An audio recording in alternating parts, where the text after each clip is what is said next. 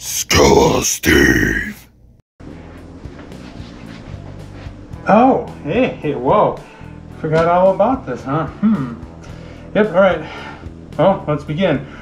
Welcome to the Steve channel. I'm your host, Steve. What's up, everybody? So, today, talking head vlogging, not a motor vlog, is a helmet review of my Scorpion Covert X helmet.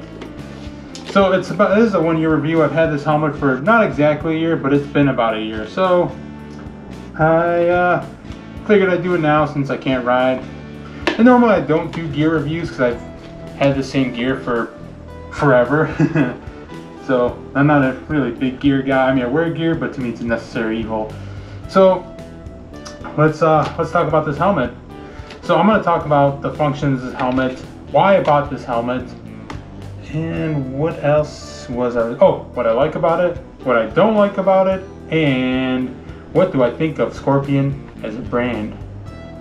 So let's begin. So the function of this helmet, it's considered as an open face, so I guess like a half or 3/4. On their website, Scorpion has under the open face category for their helmets. It is considered a multifunction helmet, so it's not a modular helmet because this part doesn't flip up like a modular helmet. So, like I said, it goes from what looks like a full face helmet, and it can go to 3/4 mode after that, and then it'll go to half mode. So I'll show you what it looks like 3/4 right now. This is full face right here, full face, even though it won't do the job as a full face if you get into an accident. So pull this right here and lift this visor up. I always have such a pain in the ass time with this. So yeah, there's these two buttons on the side right here on each side. So let's click one button, pull it.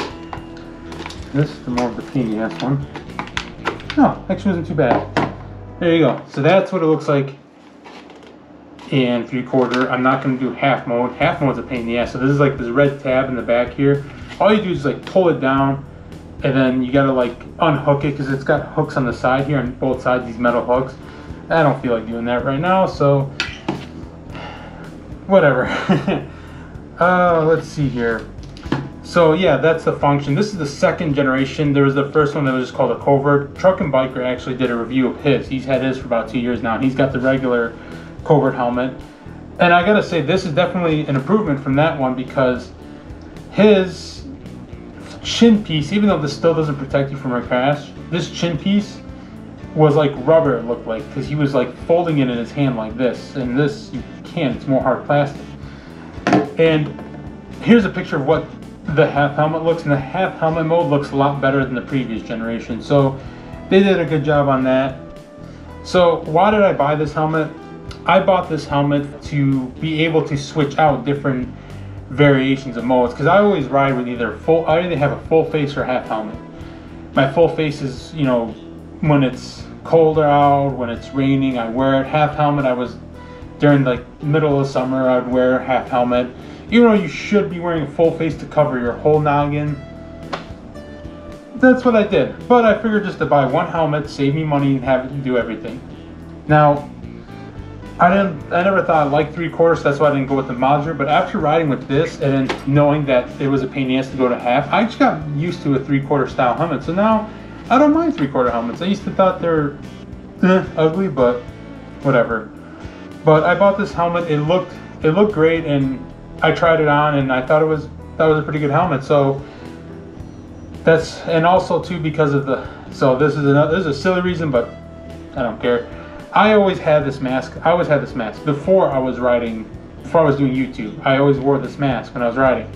So I figured to get something that would, you know, go good with my camera setup and this mask, where I'm still able to wear this mask without any interruptions, and I thought this was good. So I'll show you right now, because I'll show you what I look like in all three modes. So here's what I look like in full face. Here's what I look like in 3/4 with the mask on. So it worked out pretty good. Plus, you know, when I used to ride with like a half helmet, when I wore the mask, see this back here? That's what the mask has.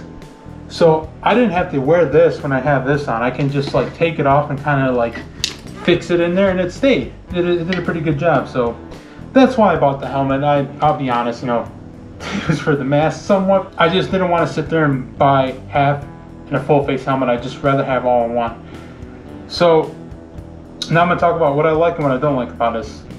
What I like about this helmet is that it's stylish. I think it looks pretty good. I think it looks good. It's comfortable. Like the cheek pads in there are pretty good. And also they got the setup in here where you can put your Bluetooth piece in there, so that's pretty cool. So yeah, it's comfortable in there. It feels great. It fits great too. I also think it's made out of good, for being like, I'd say more, this is a half helmet, but for being for a half helmet, it is built pretty good. I mean, it's DOT certified, number this is the FMVSS number 218. I don't know what the freak that means, but yeah, so it's DOT certified. So good material, looks great, comfortable, and that's what I like about it.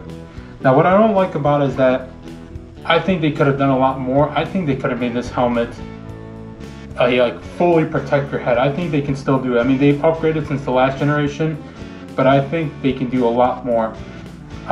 For one, like I said, this chin part is not protected. You'll see it right there. Yeah, and they'll say it there too, so at least they let you know. I don't even think the 3/4 can do a good protection job. So yeah, I think it does a good job protection wise with being half helmet. But like I said, I think they can definitely upgrade. If they upgrade the styling, how the half helmet looks and how this chin part is, I think they can get it next time. But I don't know if they're gonna make it in the next generation. I don't know if they are or not. Another thing I don't like is, so we're gonna talk about the chin, right? What is it? That's basically really it. I don't like about it. I have to have more of a list of things I don't like about this helmet. I mean, well, this chin part too, because like when I tried this helmet on, this was kind of like really up on my nose. So I thought, I was like, oh, that's pretty weird, but I guess it's fine. I mean, look, the mask is up against my nose. This one is, but this one, for some reason, it was pretty close. So I don't know what the hell I'm talking about. But mainly, it is like just it is kind of a pain in the ass to disassemble. That's another thing too. But other than that, wind noise is kind of rough, but it's not a full face helmet. It's, you know, it's an open face helmet, so the wind noise on this is pretty bad. You know, but it's good for being where it's at. That's how I'll describe it. That makes sense, I guess not. But people have complained about the wind noise on it, but it's not a full face helmet. This was wind noise for, say, like a Shoei helmet, like Shoei's top of the line full face helmet, then yeah, then that's pretty bad. But this right here is good. It's decent. So that is basically it on that one. Like I said, I've came from this. This was my last helmet, and this is what this helmet's supposed to compete with. The Bell Rogue helmets. That's what this helmet's competing with. This one has the dog ears. I've had it since 17. I mean, it's been rough. I used to drop the shit out of my helmets, and I stopped doing that. This one has some scuff marks, and that's because I left it in the backseat of my car, and it banged on a few things, and I can't have anything nice. I'm irresponsible. Can't take me anywhere, really. But like I said, this one has been through some rough life. You know, I decided to finally to retire. Like I said, I've just dropped on the ground accidentally a couple times, like slipped out of my hand or something, or multitasking when I shouldn't. But like I said, yeah, it's definitely improvement from my last helmet. And like I said, this is not a modular helmet. It's more to compete with like the Bell Rogue's helmet. And like I said, I was going to talk about Scorpion as a whole brand. I like Scorpion. My first helmet was a Scorpion. And here it is right here. I bought this back in 14 when I first started riding. It's been through a lot, you know. Finally, like, these bag vents fell off. I mean, I put this thing through hell. I'm going to be honest, I put this thing through a lot of hell, and it served its purpose. To me, it was pretty comfortable. I got enjoyment out of using this helmet. And like I said, I'm not a big full face helmet guy, but I wore it when, like I said, when it was cold outside, raining, that's when I put this helmet on. So yeah, I do like Scorpion. Like, then this one was Snell approved too. It's DOT Snell approved. So this was definitely a built quality helmet. And it was cool how I got this helmet because I got burnt on the first helmet I tried to buy online. I got burnt on it. But then, like, when I returned that helmet back, I went to a local Honda dealership and they had this sitting on where the helmets are at, and it was in the clear section because it was an obsolete model, but because they just obsolete this one, I believe it was, or something like that, or maybe they didn't want to carry it anymore and it was the last one. But there was no scratches on it, no dents, nothing. It was in prime condition, it was in great condition, and it was my size, and they had it for a really good deal. So I talked it down to damn near their price too, how much they bought the helmet for. So I got a pretty good deal on this helmet, and it's served me well. And if I would have gone down, I believe this helmet would have done its job 100%. And like I said, I feel like Scorpion could be my next helmet. I'll have this helmet for a couple more years, you know, but I feel like my next helmet could be a Scorpion. Like I said, Scorpion's a good brand. I have a couple other motor vlogging buddies that have Scorpion. Like I mentioned, Truck and Biker, even though he's not too fond of his Covert helmet that he has, but he said he's done with it. He's had it for a few years. He said that he's going to buy another Scorpion helmet, so he's going to stick with Scorpion. Salty from Salty and Sprinkles has a Scorpion helmet, and Harley Fat Boy Jr. has a Scorpion helmet.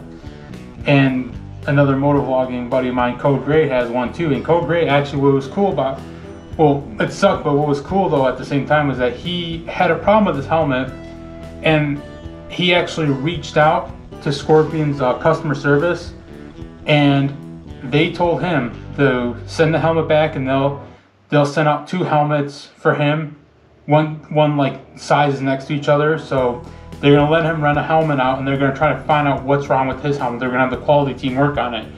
I believe that's what it was, but that's pretty cool for Scorpion to do that. Customer service to reach out to him, to actually go above and beyond for one of their consumers. Most products don't even, once you buy it, doesn't matter what happens. It's your problem, you know, but they actually went above and beyond, and I think that's pretty cool, and that's pretty awesome. And I'll actually post that video below. You know, like I said, good guy, a good company. I don't know for sure. I probably will go with them next time around. All right, guys, that's all I got to say about this helmet. You know, like I said, I think next one will be a modular. I'll probably go more with that route, unless they can get this to be better built quality. I mean, like I said, they improved from the last one, but I believe it'll be my next helmet. It's a Scorpion, maybe a modular or whatever. Anyway, let me know what you think of this helmet review. What do you think of this if you guys have it? And what helmet do you guys have, and what product do you stand by? Alright guys, that's where I'm going to cut it. Make sure you guys like this video, comment, share it, subscribe, and when you subscribe, don't forget to ring that Guardian bell. Alright guys, it was fun as always, kind of. Skella Steve, out.